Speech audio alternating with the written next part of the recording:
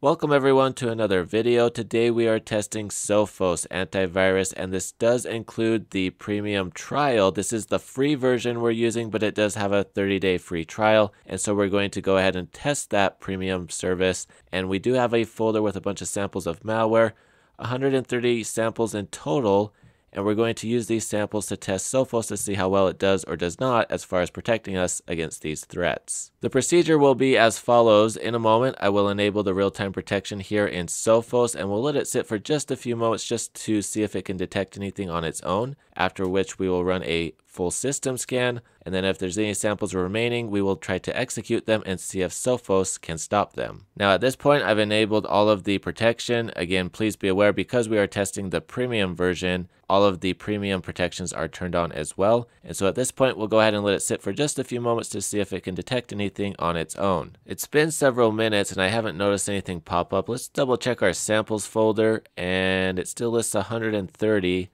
Looks like everything is still here. So at this point, let's go ahead and run a scan. And after I opened up the folder, it looks like it's starting to detect multiple items here. But we're going to go ahead and let the scan run regardless. So we will be back here in just a moment with the results. The scan has completed and it found 103 threats. And we can see the full list of results here as well as the actions taken. And so at this point, let's just double check our samples folder. And we can see that we do have some remaining items. Now, one thing I should note is we started with 130 samples and we have 4 remaining samples here in the folder. And so if you do the math, it doesn't quite add up. One thing I should note is Sophos was popping up the moment I opened up the samples folder. And so it appears that it removed several of them on its own. So at this point, we're going to go ahead and try to execute the remaining samples.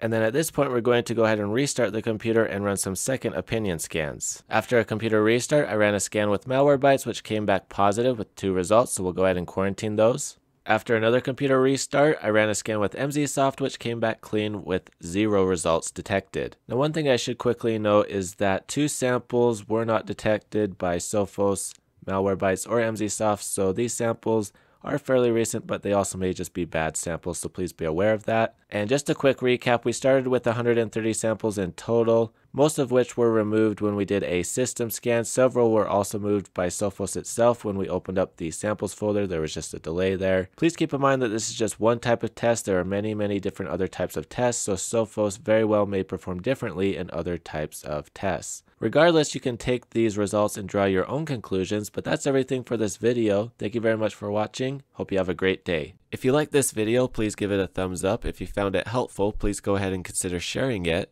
And please also consider subscribing to my channel, and don't forget to hit that bell icon to get notifications on future videos.